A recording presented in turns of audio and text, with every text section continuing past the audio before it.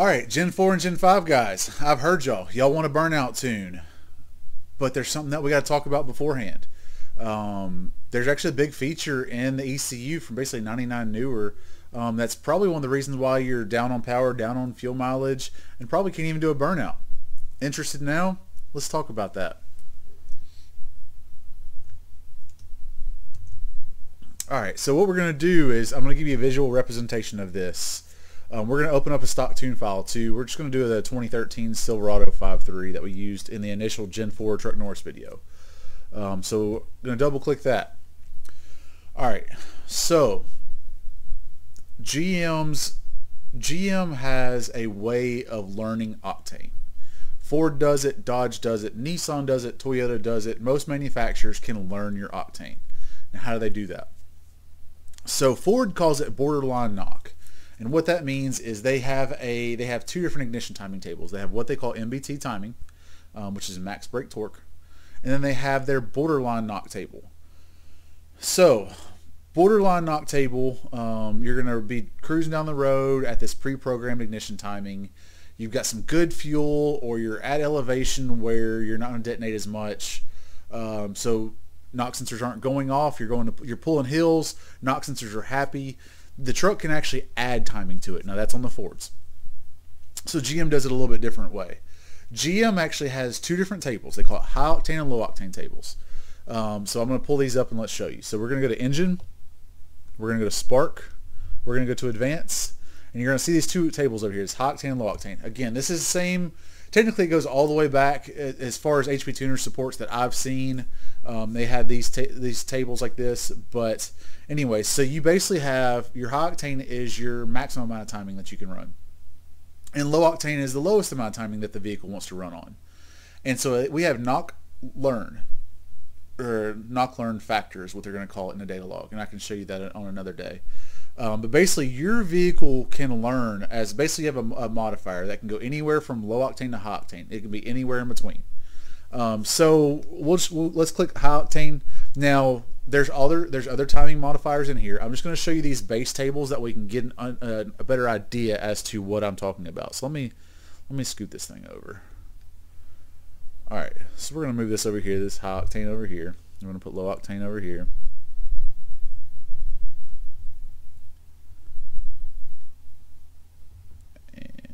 Move this, actually, let's do this. I'm struggling.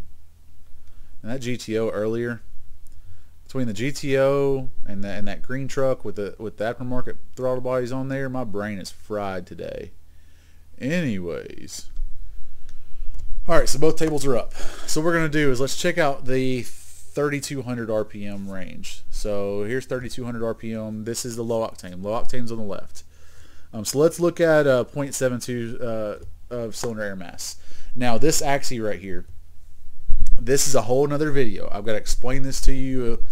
It's somewhat in depth. I can simplify it. I seem to be pretty decent at simplifying things. But anyways, just understand that the higher this number is, the more airflow we're moving, the harder you are on the pedal. Now, depending on engine cubic inch, it's going to depend on where we fall right here. But we'll say we're in a 5.3. DA is decent that day, so we're going to be at 0.72 grams of cylinder air mass. So we're going to follow this over, and you're going to see low octane table, 3200 RPM. We're at 9.5 degrees of ignition timing. So these values right here, this is actual ignition timing. Now again, there are some modifiers that we can have, but this is essentially the base. So 3200, 0.72 grams, we're at 9.5 degrees. On high octane, 0.72 grams, 3200, so 0.72, 3200, 22.5 degrees. So you're talking there is a 13 degree difference between these two tables. And that's there because your ECU is using its knock sensors to where it wants to hear knock, detonation, and it wants to pull timing to be able to get rid of that noise. So why is it a big deal for burnouts on Gen 4 and Gen 5 guys? Well, it's because of the motor mount. And this may mess with some guys. I know a lot of guys know this, but 07 to 13 especially, and the Gen 5 trucks are starting to get this way. Your driver's side motor mount, if you've never replaced it and you've got over, say, 80,000 miles in your truck, your driver's side motor mount, there's a 99.9% chance it's bad. So when it goes bad, obviously the engine raises up, causes things to hit. If you got long tubes, it's going to cause a long tube to hit the frame. But most of the time they'll get broken enough where there is actually, when the rubber breaks, you've got steel and steel, and there's actually almost like a safety. And so when the engine slams up, they'll sit there and they'll bang on each other. And when they do, obviously it knocks. So the ECU hears that through the knock sensor, and it thinks, oh shit, like, we need to pull some timing out of this thing. Let's control this detonation. Obviously it can't get rid of that knock by pulling timing. So you'll say your truck, you know, you're running 87, 89 octane, maybe 93, cruising around, knock sensors are happy. You're over here at this 22.5 degrees, right? And the motor mount breaks. All of a sudden it's going to think it just got a bad batch of gas. Maybe it picked up water, maybe it did something. So it's going to get down to this table over here, this 9.5 degrees, as fast as humanly possible.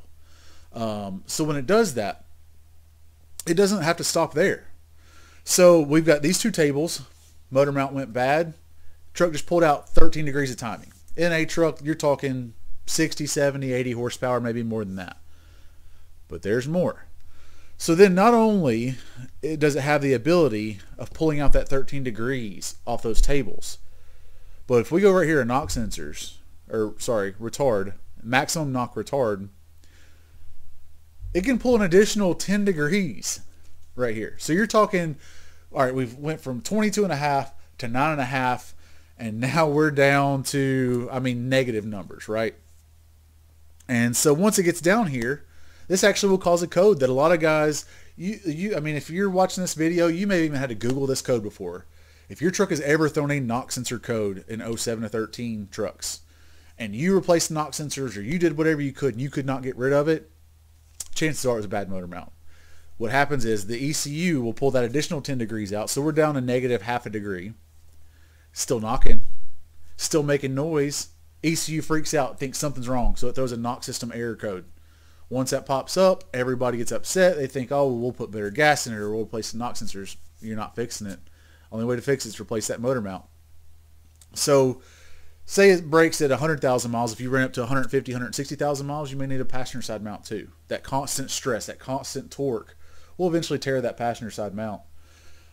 So also with that being said, this comes down to your programmers that give you the 87 tune and a 93 tune.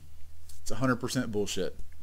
The majority of those programmers that I've had on the dyno, if you data log them, they'll actually have the ECU pinned down on like the low octane setting for 87 octane, and then so it basically brings your truck down to, it dumbs it down from factory, takes away power from factory. So that way when you put in that 93 tune, all of a sudden you get that big bump of power and it feels, oh man, this thing it's hauling ass now. Nope. It's just giving you back what you had from the factory.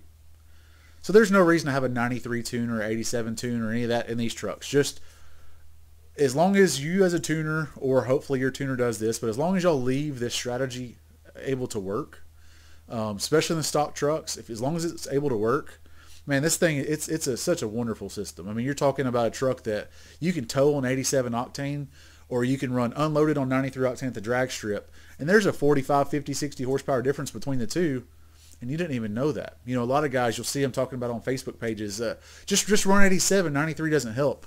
It actually does.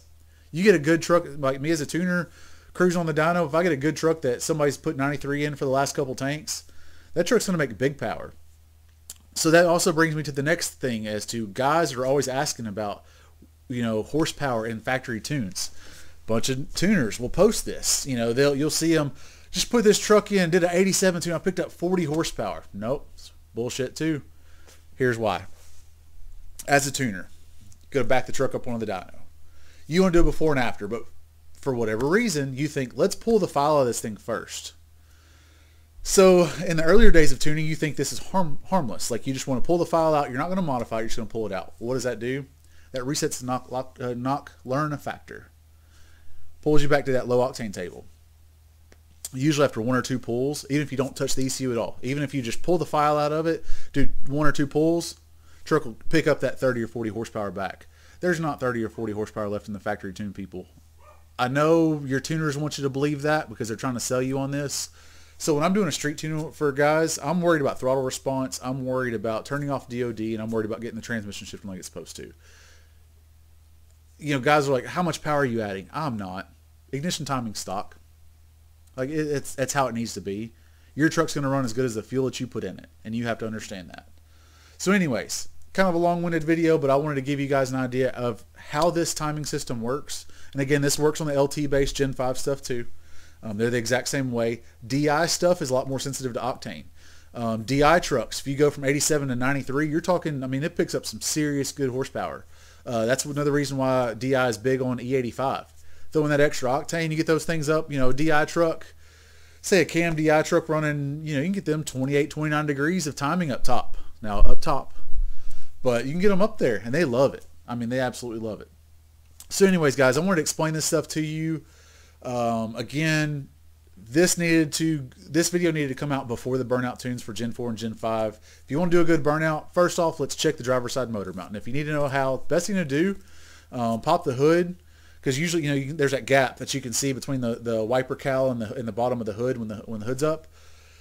Pop the hood, get back in the truck, put it in drive, act like you're about to do a brake stand. Don't break the tires loose. I mean, well, you can if you want to. I probably would anyways if it was my truck. But anyways, brake torque it up. You'll see the engine snap up. If it jumps up anymore, I mean, you'll see a good mount. It may just slightly flex. You can tell as the mount gets worse, but it'll get to a point where they'll just clunk. And then you'll finally, I mean, you may have heard that clunk on your floorboard that you didn't know what it was. Maybe you thought it was a U-joint or a bad leaf spring bushing or something. It was a motor mount the whole time. Anyways, guys, that's the knock learn factor and high octane, low octane explanation on these trucks. I'll go in depth more when it comes to tuning, ignition timing, and stuff like that. But for right now, if you're going to try to tune on your truck, don't touch timing. Put good gas in it. All right, guys, talk to you later. Y'all have a good night.